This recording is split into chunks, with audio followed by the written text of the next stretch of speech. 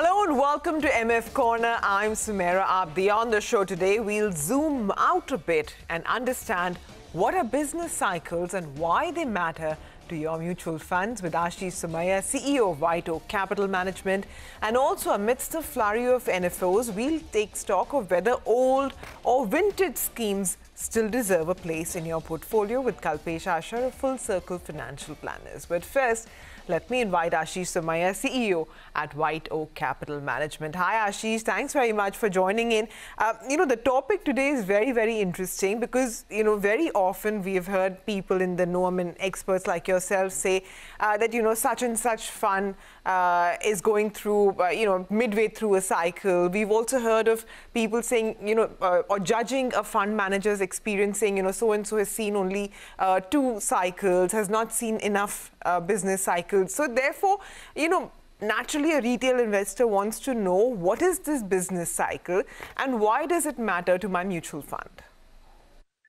Yeah, so, very interesting topic. I should compliment you for that because, it goes straight into the basics.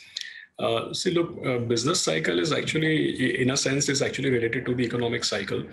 I have never been able to figure the right words for this in English. So I always explain this with a couple of words in Hindi because in Hindi people understand the right word is teji and mandi. So, when you look at it in the economic terms, the economy usually goes through cycles of growth and slowdown. Growth is what we call teji and slowdown is what we call mandi. And, like students of physics, they can understand that, sometimes you see the electric current in a sine wave, right? So if you imagine the sine wave, it goes through crests and troughs. So the crest is more like a teji, a period of economic expansion when there is great growth in demand and GDP. And of course, as a result of that in corporate earnings as well.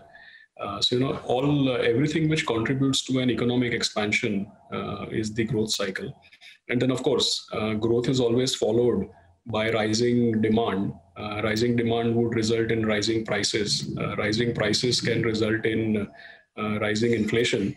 And as you and me know, that rising inflation can make some part of the population feel poor for no fault of theirs. And that can sometimes cause elections. So it's in the basic nature that, a growth cycle is always followed by rising inflation. And then to tame inflation, the Reserve Bank needs to start raising rates, thereby making money dearer and less easily available, which again results, sort of control inflation. You always end up in the end of a cycle. To control inflation, you always end up hiking rates, which results in, kind of engendering or, taming the cycle or engendering a slowdown. So growth is always followed by a slowdown. And sometimes if you do a bad job, if the economy does a bad job of controlling the slowdown, that slowdown can nosedive into depression also. Thankfully, other than the COVID era, we actually haven't seen more like a man-made depression. But yeah, that's the whole cycle for you. So from one trough to the next crest and then back to the trough is what would usually be one cycle. People relate it to cycles in terms of funds and businesses, but in reality, a cycle is actually more related to the economy and the economic performance. Okay, so Aashish, I take the basic point, right? That basically it is the cycle, of growth, basically, or the lack of it. How would you measure it? How would you know which stage of a cycle we're in currently? What are the indicators? When did the last cycle end? Why isn't the next one beginning? So, one needs to be mindful of the lay of the land. That's where, as portfolio managers, we need to be mindful of the lay of the land. But let me also tell you that, myself and my team, our founder and everyone at White Oak actually believes that macro is not something which one can successfully forecast. And if you are managing money in the stock market, even if you really believe that you can forecast the macro, translating it into actual results for clients is a completely different matter altogether. So one is macro forecastable? We find it hard to believe. Second is, even if you can forecast, can you benefit from it in terms of producing returns? Even further more doubtful. But anyway, sticking to your question, how would I read where I am in the cycle of what is actually happening? So yes, there are certain indicators. Like, for example, the direction of interest rates, the direction of inflation or inflationary expectations, actually. Then, stuff like credit offtake. Then banks, credit to deposit ratio. Then, if you follow credit rating agencies, then, what is the proportion of downgrades to upgrades or upgrades to downgrades? Where is that trend going? So I think all indicators of inflation, interest rates, and credit demand, they would be good indicators of where you are in the cycle. And, I'll use this opportunity to take up something which is pertinent in the current environment, where everybody seems to be fixated on rising interest rates. What will happen if the rates start rising in India, for instance, and you have seen the bond market throwing some tantrums after the budget. Now, if you really ask me, whatever my understanding tells me, that if interest rates don't rise, if you're bullish on the economy, then you should be willing to accept that rates will rise a little bit, right? Because that is a sure sign that, rates going up is a sure sign of demand in the economy. And the first indicator of an economic expansion is the revival of demand. So, yeah, I mean, these are some things which one must watch for. So, Aashish, even in, at times when the economy is, say, not doing well, right, there will be some sectors which are always doing well because, like, say, take the last 1 year, right? FMCG did well, pharma has done exceedingly well. So, are there, like, parallel business cycles running?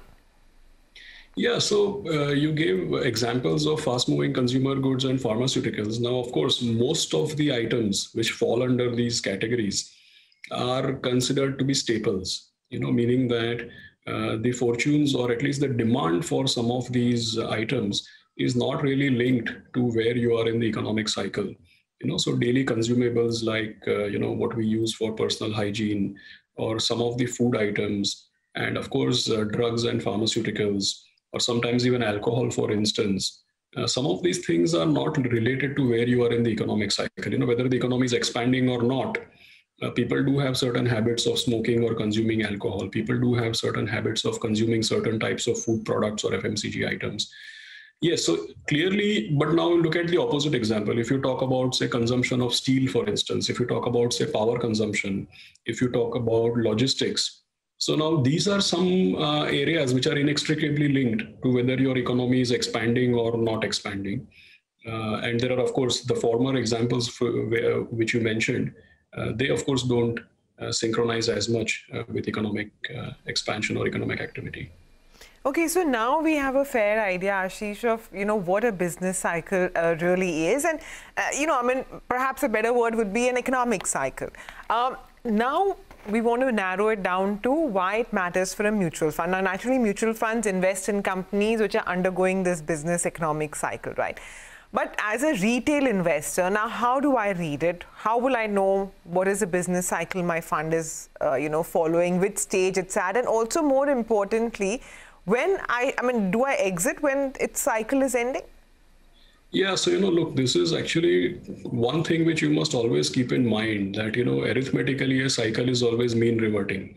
So if you are someone who believes that I can bet on cycles, because like what is a cycle? A cycle is basically trough to crest and crest back to trough. Now, obviously, whether you're riding the economy or a business cycle or your fund, you want to go crest to trough, but certainly you don't want to have trough to crest back, right?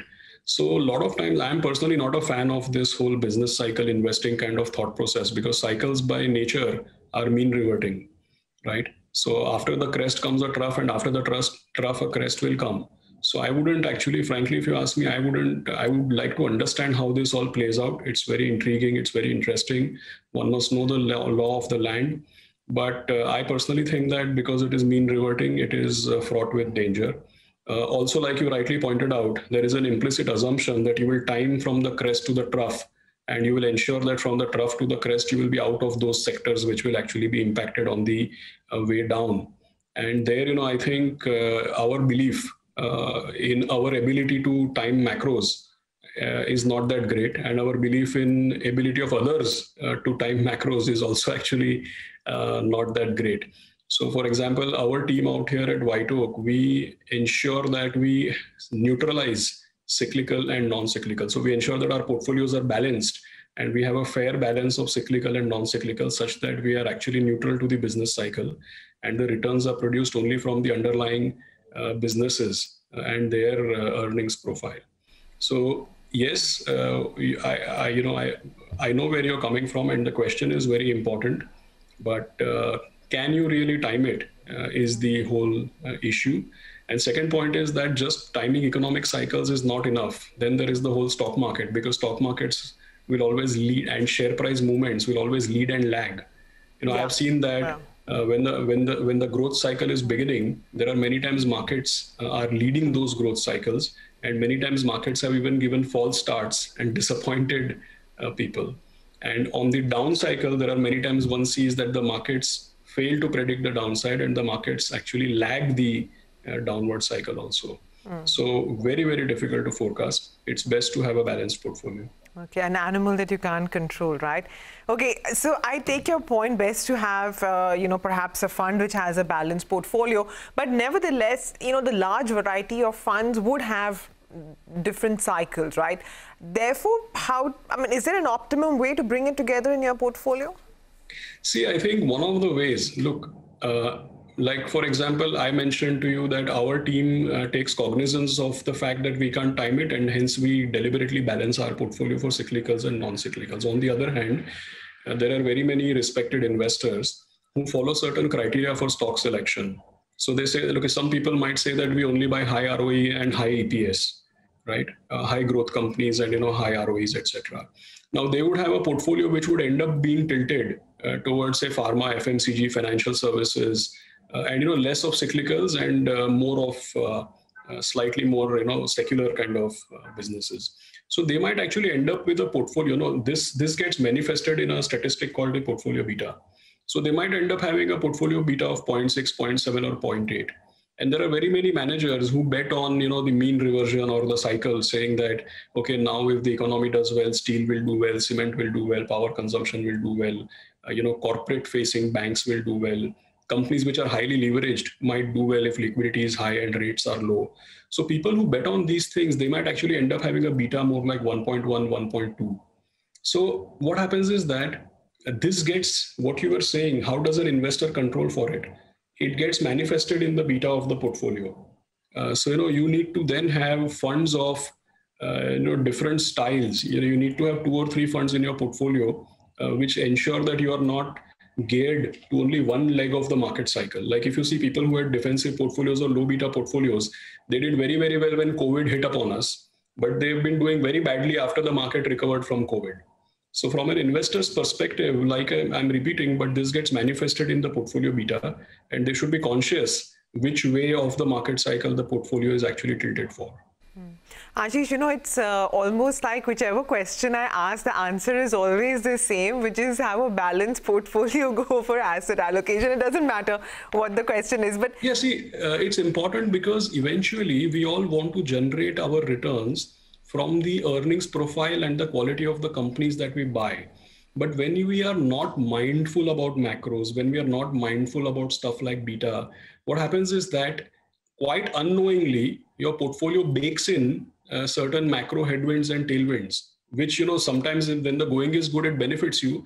But one fine day you realize that, when the tide goes down, that, oh, okay, this is what was creating tailwinds, and oh, now it's gone out of the window. So yes, you are right in concluding that it's best to have a portfolio which is balanced, best to have a portfolio which derives returns from the fundamentals of corporates and not from implicit headwinds and tailwinds of the macros. So basically make a fund manager work, right? Aashish, just one final thing. How long would a cycle last on average? I mean, is there a defined time frame or an average or a rough estimate? Actually, none.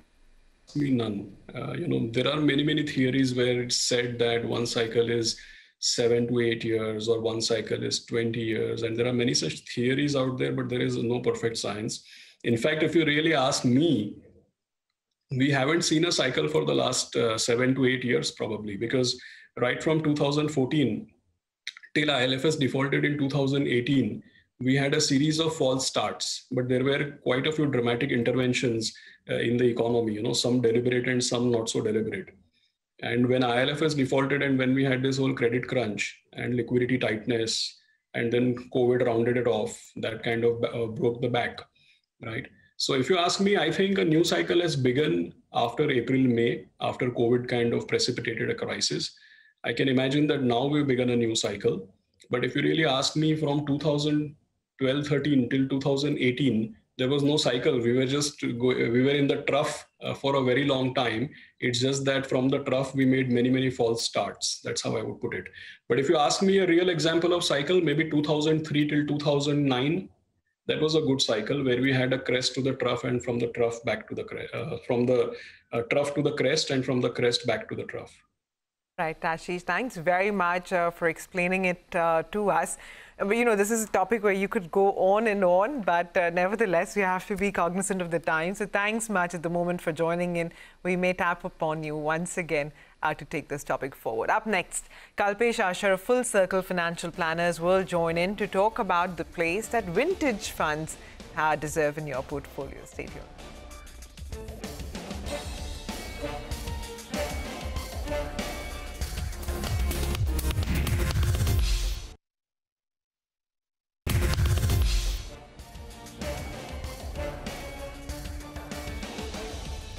Hi, welcome back to MF Corner. Did you know that there are 1,729 mutual fund schemes in existence as of February end?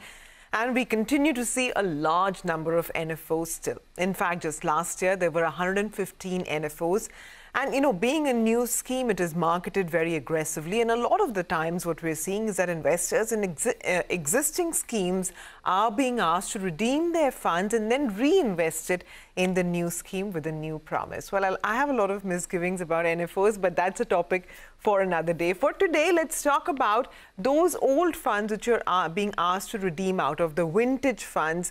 You know, many of them have been left by the wayside, but do they really deserve to be dumped? Do they have a place in your portfolio? Kalpesh Asher of Full Circle Financial Planners joins in, and he says that they definitely deserve a relook. Don't you, Kalpesh? Absolutely, Sumaira. And, you know, this thought emerges from the idea that all the vintage funds, as you have rightly called them, at one point of time, whenever they have been launched, they were always projected and in fact were very meritorious funds, you know, and with all the due diligence by the AMCs while launching them, by the advisors, by the investors, to find a place in an investor's portfolio, it took a lot of doing.